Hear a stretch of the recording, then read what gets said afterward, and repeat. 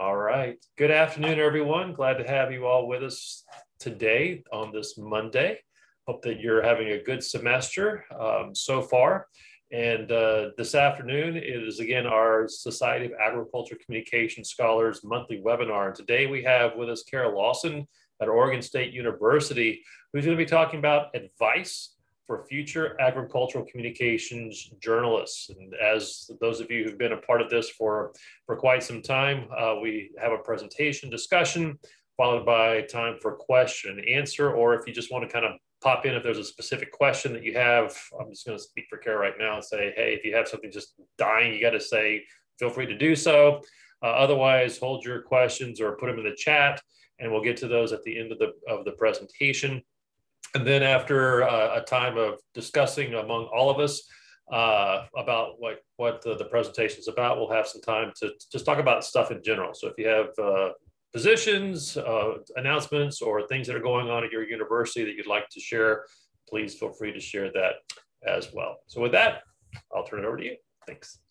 Okay, thanks so much, Dr. Telg, and thanks to everyone for joining today, whether you're on spring break or on a spring wellness, or if you're in classes. I appreciate you taking some time to join us today and kind of talk a little bit about an area that I'm really passionate about, and I know that many of us in agricultural communications are passionate about as well. And that is some information I've collected from agricultural communications journalists and their advice for future agricultural journalists for those entering the field. So I'll go ahead and jump right in. And I thought it was important to acknowledge as we get started that agricultural communications is so unique. And what makes it unique is the diversity in the discipline, right? So there is diversity in career paths, from potential careers ranging from sales and marketing down to photography, graphic design, event planning, social media, lobbying, and even more than that. I'm sure if we were to really investigate this and kind of look at some of the work done in the past, we'd find even more careers that our graduates go into. At the same time, scholars in the past have identified a couple of areas of needed skills. Morgan and Rucker identified some things such as good writing, critical thinking, grammar, ability to use information sources, as well as the recent study commissioned by the APLU, where they found that listening was a needed skill set, along with building relationships and analyzing problems. And Kelsey Hall talked about this last fall in one of our sessions. And then finally, kind of the third leg of this is the course offerings. And there is a variety in terms of what's offered in agricultural communications programs around the country, but Cannon and her colleagues, Drs. Buck and Specht, found that writing courses, introductions to AgCom courses, and internship courses were really common. So I bring this up to kind of lay the groundwork to tell you that what I found in this component of my study is really kind of nothing new that we haven't already talked about or investigated or pointed out in the past. Instead, it's really part of an ongoing conversation about what specifically journalism and agricultural communications can be and what it needs. So what I'm hoping to do today is to provide a bit of nuance upon this subject and share some of the feedback that I collected last fall for my dissertation. So we're just going to kind of talk about this one kind of specific element of agricultural communications and what people from the industry had to say. So before we get started, I know that this is a topic that many of you are really familiar with. So if you could, I'd appreciate if you would just be willing to share what you think it takes to be a successful journalist in agriculture communication. So if you want to think about that question and share your thoughts before we get started even further. I actually was able to go to a webinar, I think it was an ACE webinar recently, and I love that they said a successful journalist needs to be a good listener and a good storyteller. So that's been on my mind lately. Okay. You may see some familiar terms with that as we move on, Kenna. Thank you. Hey, Cara. Hi. I would add to those are really great traits. I would say another thing is curiosity. Exploring new and unique topics, or just knowing how to ask the right questions to get to information your readers want to know. Definitely. Thanks, Courtney. Backbone. Sometimes it's really hard to do stories that, maybe it's your friend, a company your friend works for, or a company that advertises with you, and the story might not be so positive. It's hard to do those types of things. So it takes a lot of guts to be a successful journalist. Oh yeah, definitely. All of those things are so important to being a good journalist. It's so much more than just being a good writer, right? I mean, that's so important, but really there are different skills and characteristics that really make for being a successful journalist in not only agricultural communications, but in general. Those are all really good. Does anyone have anything else that they'd like to share before I move on? This is Heather. I just was going to say, Dr. Evans always used to tell us that we needed to be able to write well, take a good picture, and be able to interview people through active listening skills. Because if you cannot do those probing questions and you just run through your questions like students like to do, instead of listening to what someone said and that they probably answered 4 of the questions you had later on, that you'll look like, you don't know what you're talking about. So using those active listening skills during the interview process is important as well. Thank you, Heather. Yeah, I think that as I move forward, you're going to see a lot of similarities, and that it sounds like we in the discipline and some of those in the field may be on the same page quite a bit. So let's go ahead and move forward. And certainly if you have other ideas, please feel free to go ahead and chat them in. But before I share the results, I wanted to share with you a little bit of context. The data that I'm going to present to you today were collected involving a really unique situation. So for my dissertation, I did a case study on the farm and dairy newspapers' coverage of opioid addiction in rural areas. So the participants in this study were 3 journalists and the editor of the series. So the questions were kind of rooted in this very unfamiliar topic and a rural newspapers, a farm publications, willingness, ambition, drive, motive to cover this unfamiliar topic. So these questions weren't asked just kind of in a general sense, but I wanted to give you a little bit of context because that might help to explain the results a little bit. And also, this kind of series, a 15 feature series, a major social media campaign, web component, this isn't something that journalists take on every day.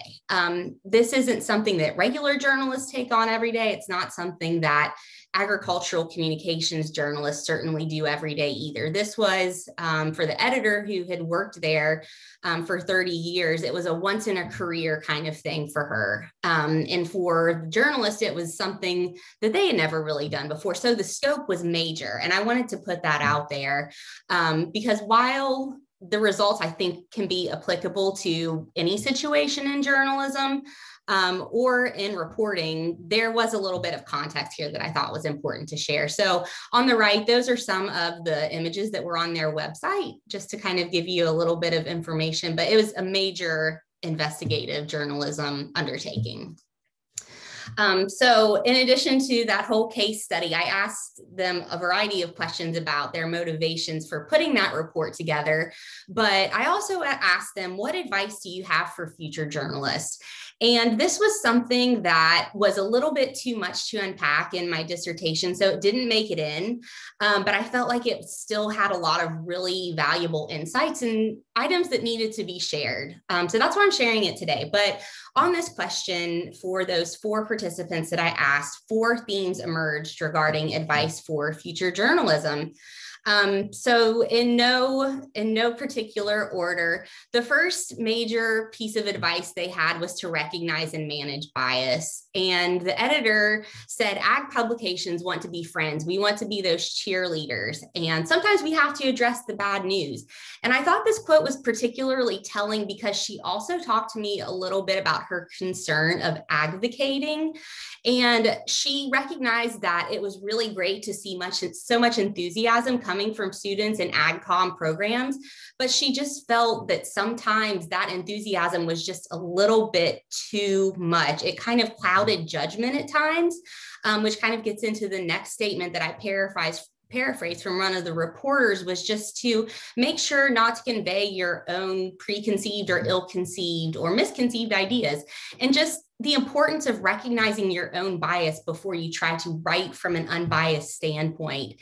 And we charge our students to write from an unbiased standpoint all the time, but when they are naturally so passionate about a topic, those biases can sometimes cloud that judgment. And throughout this series, the reporters talked to me about how they noticed their biases creeping in a lot and the importance of their team to help them keep those in check. So just kind of thinking from the terms of we want to create advocates for the industry, but we don't want them to be so kind of one-sided that it prevents them from telling sometimes the bad news in the industry. Like Dr. Earlbeck said, sometimes you just have to have a backbone and go against things that you're not necessarily pleased about, or things that are hard.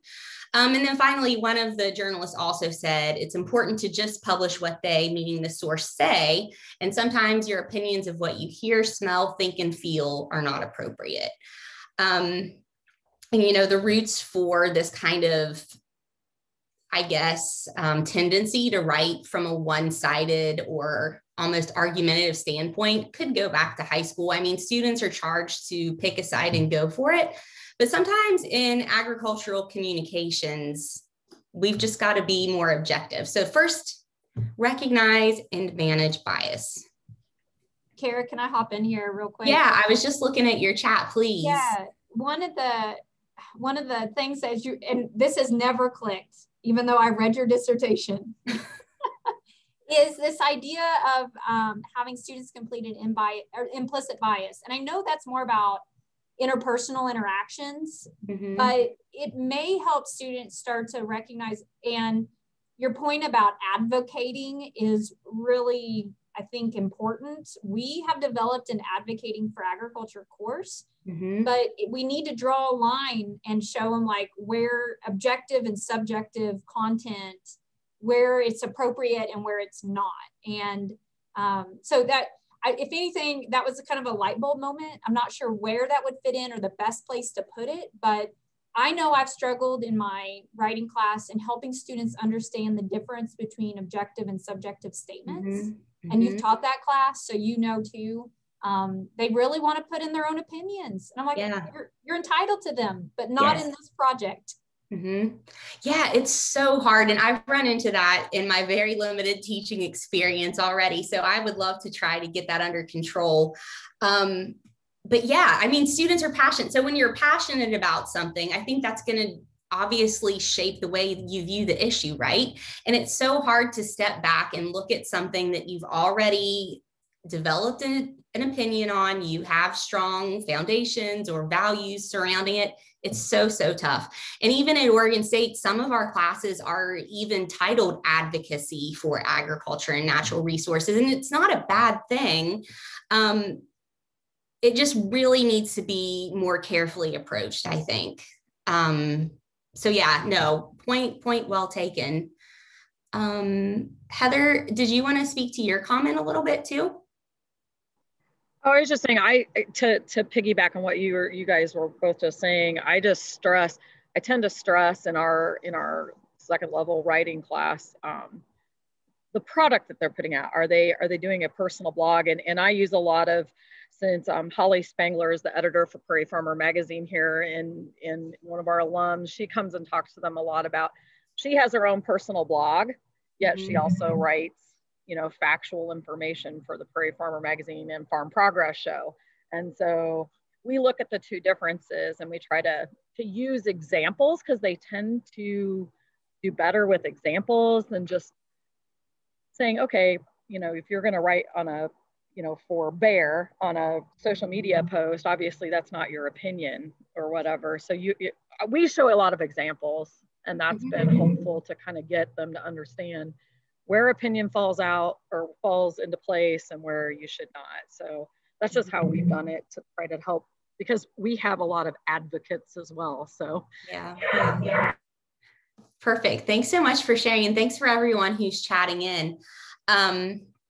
I find that it's so hard when we ask them to describe a controversial issue. So, you know, issues in agriculture and natural resources do tend to be controversial. So it's really hard for them to tell both sides of the story, it seems. So keep chatting in. I'm going to check the time. For sake of time, I'm going to move on to the next one. You're gonna love these. So the next theme that emerged was the need to embrace research and investigation. So we talked a lot about this because, again, thinking about the context I was asking these questions, the reporters and the editor had done a lot of data analysis from the CDC, from the USDA. There was a lot of data that went behind this issue, but the editor in general said regarding data analysis and interpretation that it's a skill set that she wished every journalist had. And she actually talked a little bit about having her journalist and herself enroll in an online data journalism class. She said it didn't go quite the way it was hoping, though. And I'm not sure, I didn't ask any follow-up questions to that, unfortunately, but just wanted to point out the need for that, and that when they started this major project, that was a skill set that all of them were lacking. They all talked about needing to hone in on their research skills and really do their homework. Another suggestion was to attend conferences and continue that education process. And especially if you're covering a topic that kind of has some steam to it and it's a big situation, there are conferences where you can talk about these kinds of things with other journalists, other people reporting on the issue. And then just being open to these unfamiliar situations and issues that might sound intimidating. One of the journalists said, don't put up a wall right away. Don't say, I don't know anything about this. I don't want to touch this. Who's had that feeling before? All of us. None of us super love ambiguity and super really just want to jump into something that we are not familiar with. But the journal said, give it a shot, take some time to do your research and homework on the topic. And I think this is one of the things that we can help our students to grow in as well, just to make them more open to investigating and realizing that you don't know everything about a topic. New things are going to come up. Especially with the nature of science, agriculture, and natural resources. And then finally, one of the journalists just said, be open to the experience of learning something new. So there was definitely kind of reverberating message about just the need to take the time to learn and be okay not knowing everything. So the chat is really good. I'm gonna stop looking at the chat because it's distracting me. But if you have something to say, please do speak up. Did anyone have anything that you'd like to add on this theme?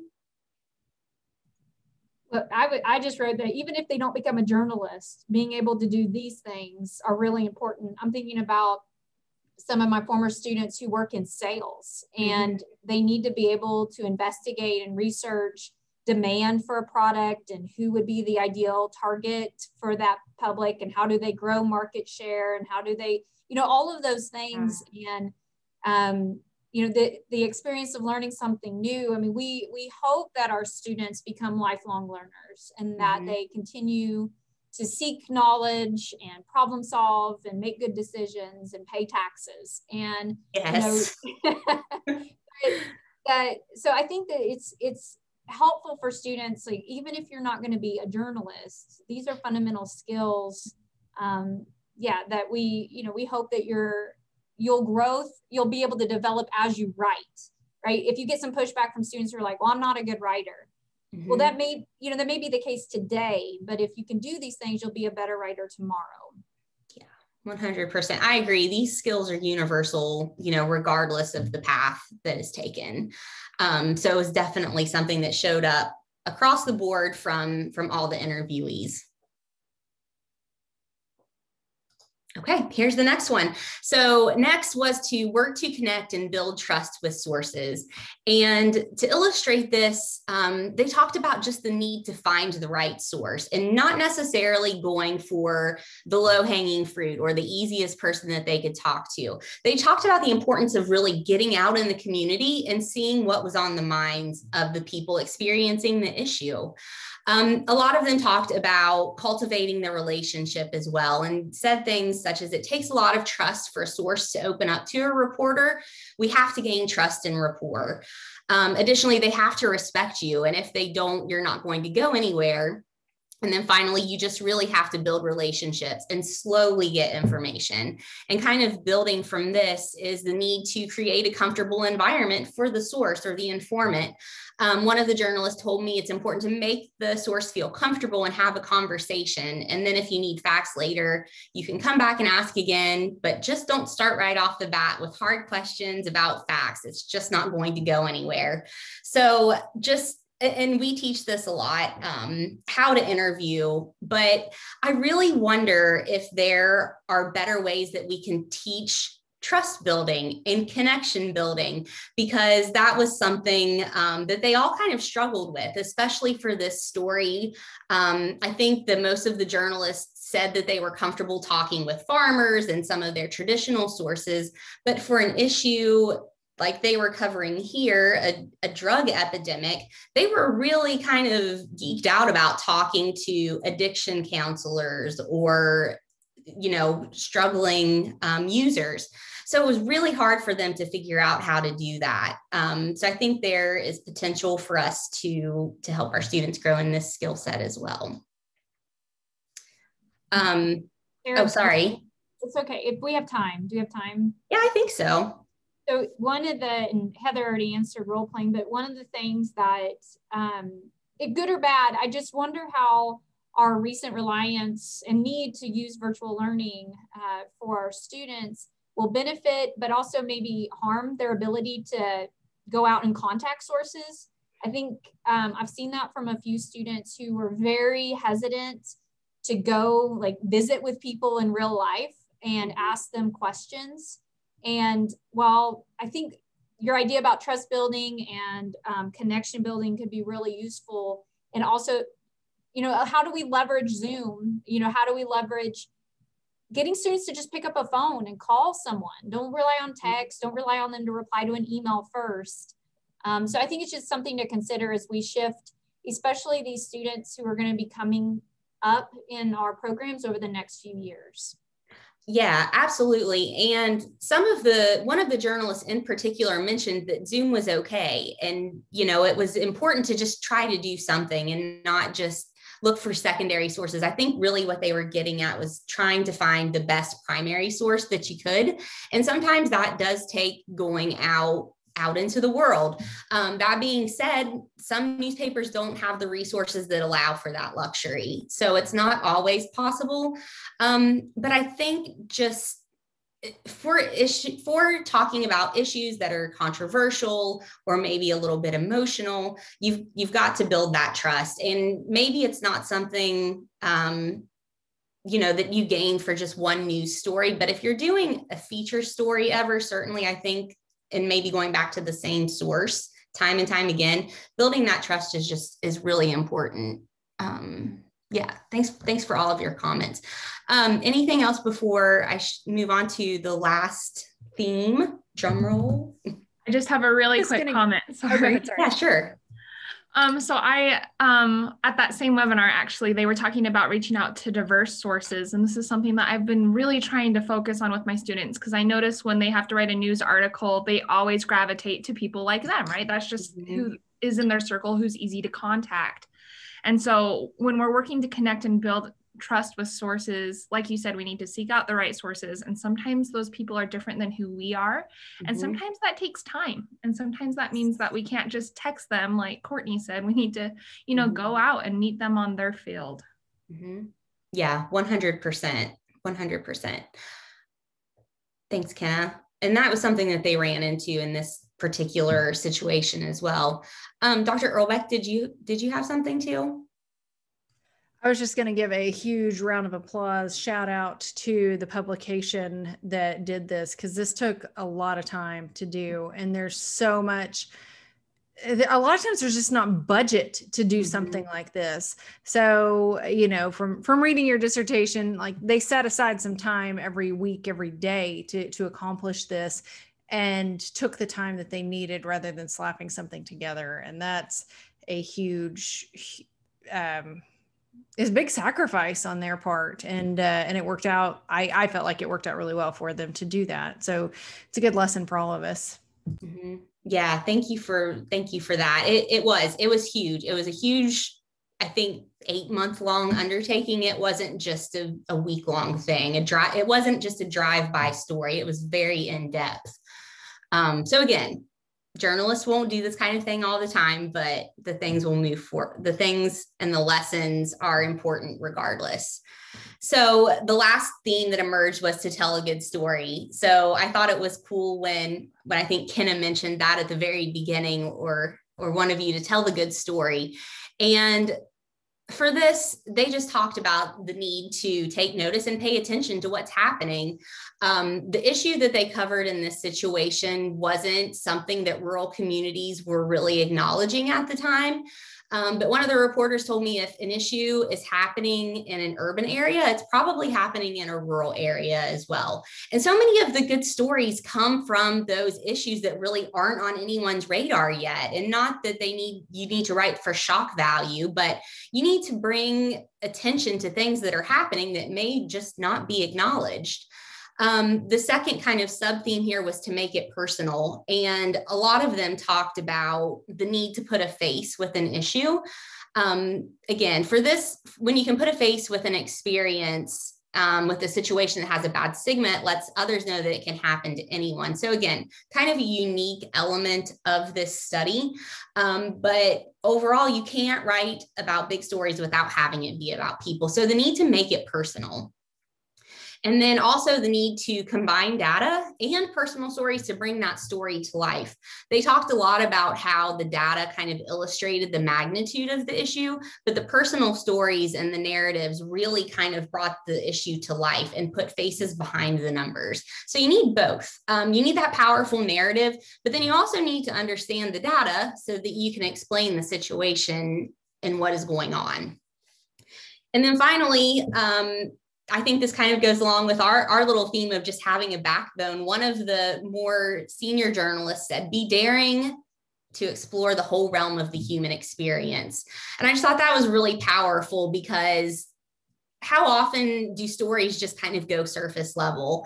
And while they definitely have a place in the news and in the media, to tell a really good story, you need to be open to exploring the whole realm of the experience. So that was kind of powerful when I heard that. So those are the 4 themes. And in a nutshell, according to this study and what was uncovered, tell a good story is really what we're getting at here, right? Telling a good story is what we want journalists to do. And to do this, recognize and manage bias, embrace researching and investigating, and then finally making connections and building trust. And all of those really feed into telling a good story. And that is the task of a journalist. So as we move forward, we want to prepare our students to be better journalists, should that be the path they choose. So where do we go from here? So the first theme involving helping students to manage and recognize bias. This isn't anything that is new. We know that this is an issue our students struggle with. And there have certainly been great articles that give some tips on this. So we talked about this a little bit. What are some ways you do this in your classroom? You shared some good ideas already. Did anyone have any other ideas on what we could do that we haven't already talked about? We kind of got into it a little bit during that discussion. We do an issues audit as one of our assignments, a semester-long assignment, and as part of interviewing, they have to interview 2 people that are or 2 organizations / people that are for, and 2 people that are against their position. So they have to learn about their varying viewpoints. I had one girl that did something on gestation crates and hog, and she actually interviewed the lawyer for PETA.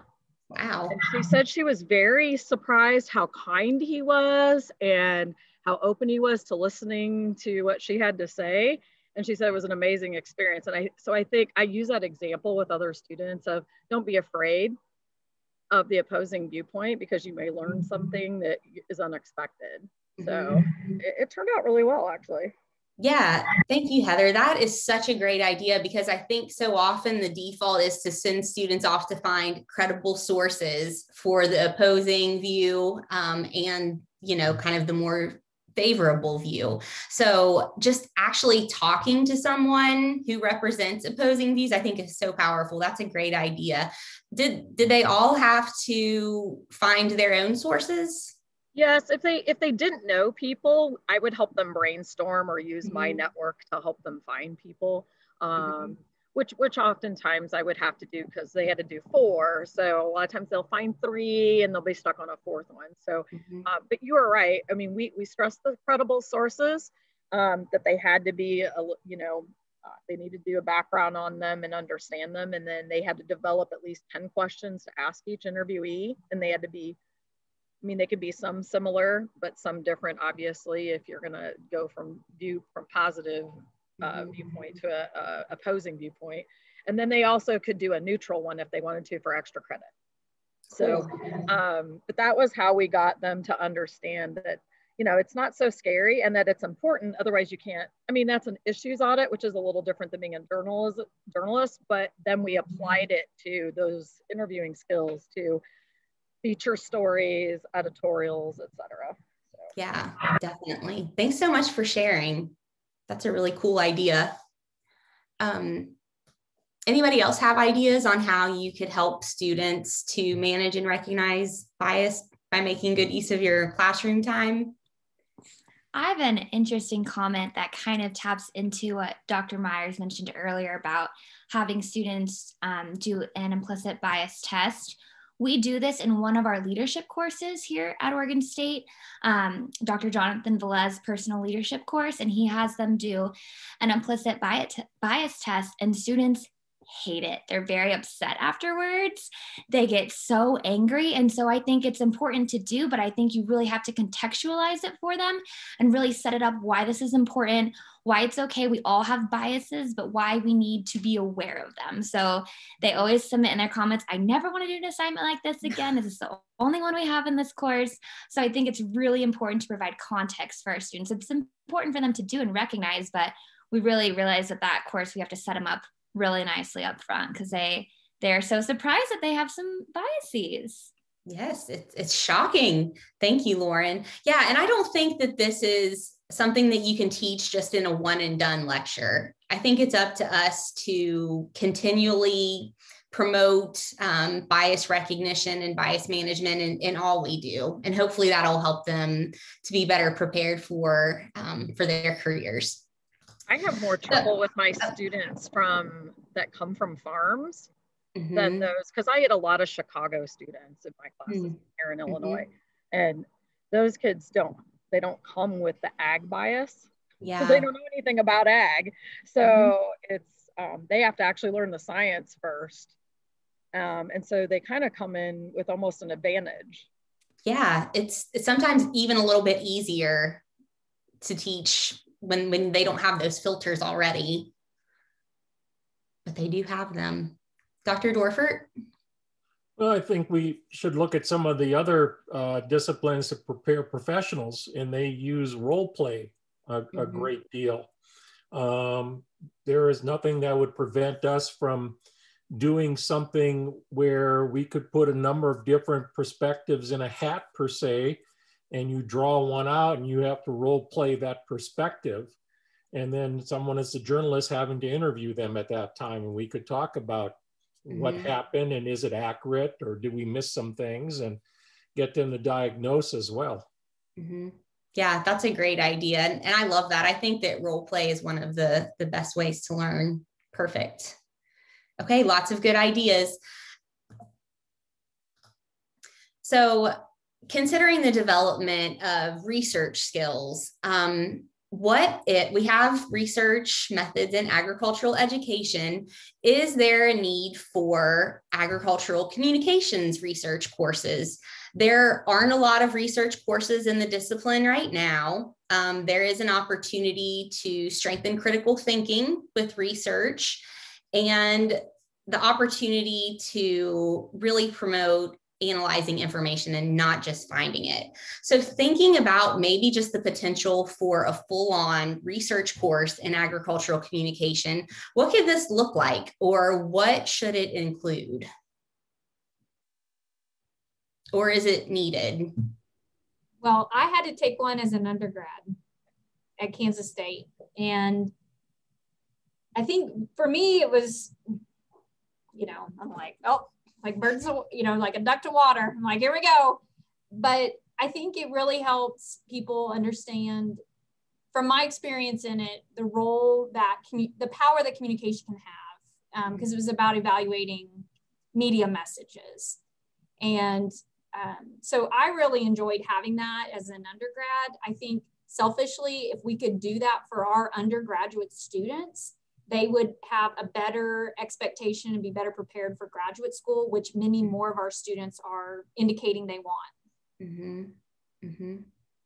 I didn't answer what it should look like or include, but I got some other ideas there too. No, that's okay. I mean, you're right though. It is a great foundation for future graduate work. And just even, I really think that it could help them become better writers too, because they're going to be analyzing information and data a lot better with a new set of skills versus just going out into the world with, you know, free range, I guess. I don't know what to say.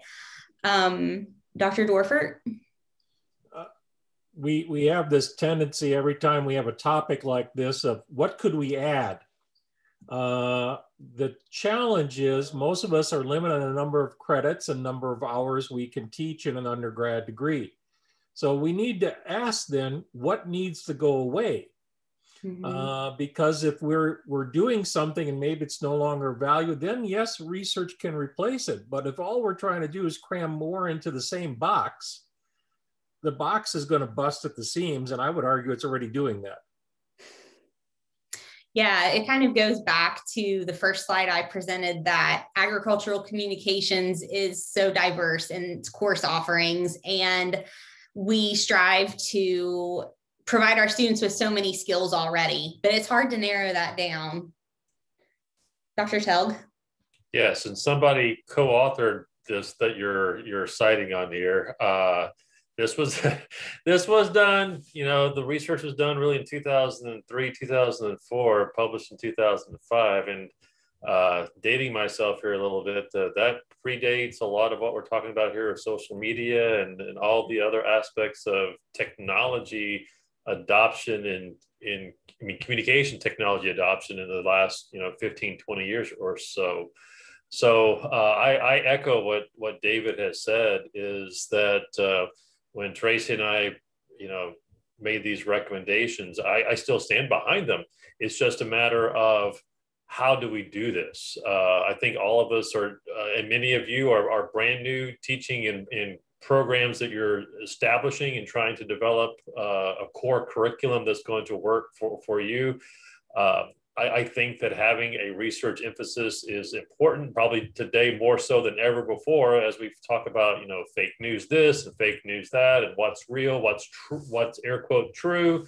So I think we need to look at that, but it may be more of an integration into current courses rather than a separate course itself, so that we're not, bursting more at the seams with course content than we ever have before, because I think we're all doing a lot of different things. So that's just me. So if I can add on to that, Ricky, a lot of the schools, the K-12 systems now are really trying to integrate digital literacy skills, data literacy skills into students so that they understand what is good information via digital means. And the students we're getting are the digital natives. Ricky, you and I are not a digital native. We're a little past that time. Maybe we need to approach this from a different point of view. Maybe we need to say, what are digital natives bringing to us? And how can we build upon that to make them ag journalists? Well, and I'll jump in on this one. I teach a unit on research in the campaigns course, and that's typically here. It's a course taken in their last spring semester. And at that point, they're ready. And I'm in the process of grading the reports right now, and I'm pretty impressed with what they've done. And, you know, I kind of changed things a little bit this time around and started with qualitative research. And I'm like, this is it's just a story, but really that's what it boils down to. It's a story where you've done interviews or focus groups, and you boil that down into quotes and discern meaning from that. And then we went into quantitative, and you kind of do the same. There's a little more involvement, but you do the same thing. You're taking that data and telling a story with that data. And, you know, they're more interested than I sometimes think that they might be, and they get it more so. So yeah, I totally agree with you, David. Like, what are we going to cut if we add this to a curriculum? But they seem to be, it seems like the interest in it and the want to do a good job is improving over the last few years. So I don't know if they're taking other courses elsewhere that's helping, or if just they have so much access to information that they're learning how to discern that and boil it down and tell a story with it anyway, and then it just translates over into class. I don't know, but they seem to be ready for and really liking this information now. Mm-hmm. That's exciting, and I think that is a great way to kind of start this. Maybe I totally agree. There is plenty of course offerings out there. We don't need to just keep adding and adding and adding, but I do think we need to pay attention to these needs and integrate them probably into our courses, like so many of you are doing already. I think that's really awesome. And I think this kind of gets to another point, that employers and stakeholders are always going to have suggestions, and they're always going to have needs and areas of improvement for us. So I think it's important for us to keep in mind that, you know, maybe we can't address every single needed skill or issue or interpersonal need or whatever it may be. So that's a conversation for another day, maybe like the role of not only the academy, but the role of industry and education as well. So I think you're not going to like my last question. Let me see here. So finally, strengthen skills in cultivating trust and building relationships. So a lot of the courses emphasize professionalism and interpersonal communication, but it still seems to be a struggle. And that was kind of echoed in the APLU report as well. So just, are there any other ways we could help students practice building these skills? And just ignore the second part of that question, because I'm building a new program here with Lauren. So I've got new course development on the brain. So don't mind me, but just thinking about how we can help students to feel more comfortable approaching sources who are unfamiliar and who are different. And again, I think, yeah, Heather, totally agree. Role playing is a great start to that. Anything else anyone wants to add on this one? I guess I'm going to throw a question, Cara, back to you and Lauren then. The rest of us pretty much on this call are older programs, arguably 20th century programs. You and Lauren are starting a 21st century program. Are you starting with a blank piece of paper with the knowledge you just shared with us, or are you copying the old programs? It's a blended approach, I would say. So obviously looking to successful programs a lot, but also keeping in mind the needs of the students in our college and in our department are a little bit different than some of your programs. We encompass natural resources as part of our minor. So with that, we have some different needs, but I would say we're taking a blended approach. We definitely have some ideas, but recognizing that every good AgCom program has a foundation of excellent courses. Lauren, did you want to add anything on that? I think that was a great answer. We really are looking at what would be good foundationally wise for them to build upon. What are those core skills that they need that a lot of your very established, successful programs have? But Cara and I, we're not afraid to break the mold, and we're looking at what we need to be doing now. We have assignments with TikTok that students love, and not to say that all of you don't, but we're just trying to think present day now, 2021, where are we headed, where are we going, and how can we better prepare our students for today's social climate, environment, expectations, and technological advancements moving forward. So to echo off my pal here, very blended, but we're also trying to get an inventory of what do they absolutely need, and what would be some great add-on packages, values, focuses, routes that they could take that they could help personalize, whether they're into social media management, whether they're into photography, whatever that might be, and just trying to give our assignments different components that give present day examples, that give application for now and then moving into the future. But don't worry, we're definitely going to be reaching out to all of you as this develops. Dr. Myers? I'm just proud of you both. Oh. So, I was reading some of Kenna's comments and others. That's the great thing about chat on these, is that we can just kind of drop in moments, things that come to mind. And I've seen a trend in the past. I have some students who are really, really anxious and nervous about visiting with others, even as Kenna noted, in like a group project, of speaking up in a group project or providing feedback to each other. And Jason Hedrick, one of our new faculty members, he was talking to me the other day about doing, I'm going to mess up how he described it. Basically, he does a lecture to help students understand the role that they play in each other's development and the feedback process. And in community building, and he has that expertise. So I want to visit with him more about how I can incorporate that in some of my coursework, because when I went through college, it was like you edit each other's work to make it better. And now I think the perception is, well, why are you pointing out everything that's wrong? And so it's trying, for me as an instructor, trying to, how do I reframe this? So I'm not trying to be critical, I'm trying to be constructive, but sometimes constructive criticism is necessary for you to grow and build. And this cultivating trust and building relationships also needs to happen with me and my class, and not just my students. So I'm just telling myself, like, I need to remember to keep that in mind. And by the time they're seniors and they know us really well, I feel like that's been established. They know who we are, but my babies, they need a little more support. And Cara, you did a great job when you were here nurturing those when I would wound them. Well, thank you. I don't think you wound them. But yeah, it is so important. And I often get that vibe too, that my students are scared of me, and I'm like, I'm just here to help. But yeah, oh my gosh, so much that we can do. And then, ultimately all these kind of go back to telling a good story. Anything else, Dr. Dorfert, thinking about something? Well, I was thinking McDonald's rewards for keeping your orders right. If they want compliments, they should get a job at McDonald's.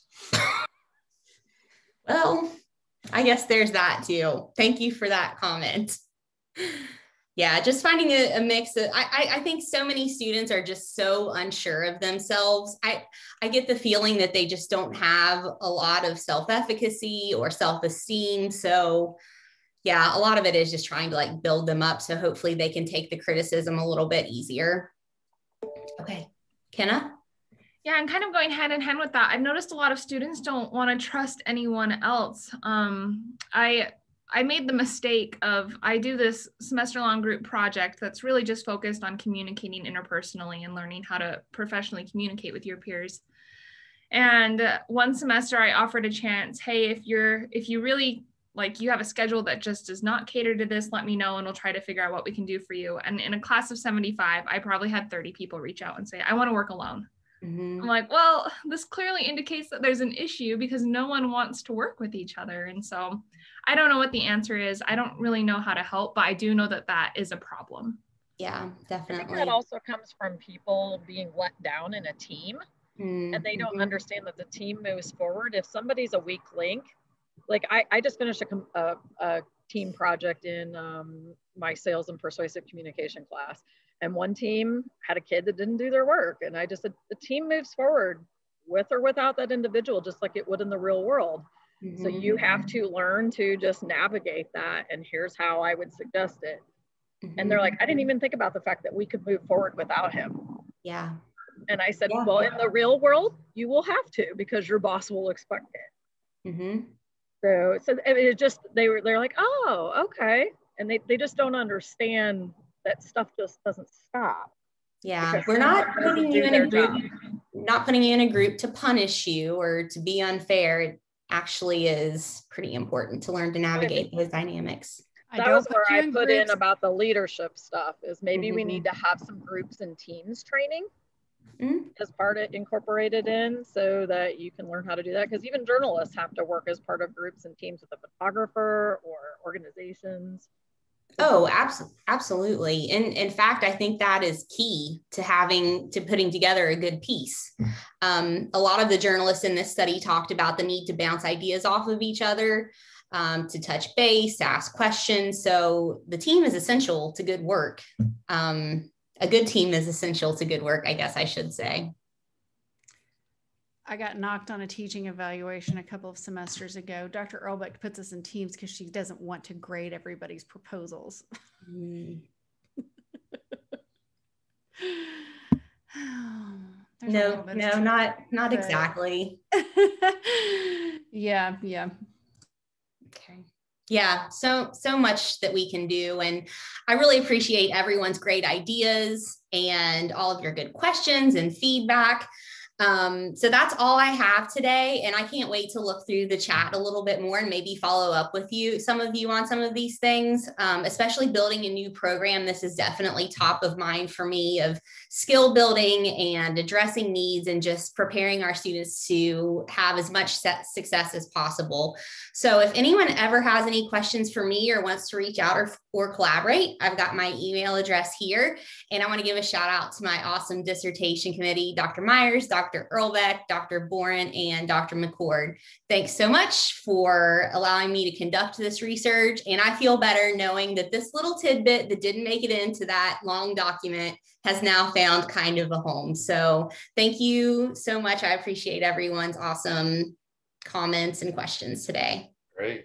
Thank you so much. Wonderful, wonderful discussion. You've actually brought up a topic that's near and dear to a lot of people's hearts. So I appreciate and compliment you on a great presentation and content here for all of us. So thank you very much for that. We're almost at time. I do want to, I think we've had our questions and discussion throughout. So if there are any things that you would like to share with the group before we head out, anything at all, this would be the time to do so. There's a resource there from Courtney. Yes. I just wrapped up a USDA funded grant. Cara actually helped on this project, right? A little bit, yeah. And so this is a website that has links just to a fact sheet and then a short YouTube video about 4 innovative communication research tools: dial testing, eye tracking, psychophys, and social media monitoring. So it's written for this e-extension crowd. And so it's, I hope, written in a way that would be easily consumed if you wanted to introduce some of your master's students or even really talented undergrads, especially social media monitoring. That's there. So just wanted to share that resource.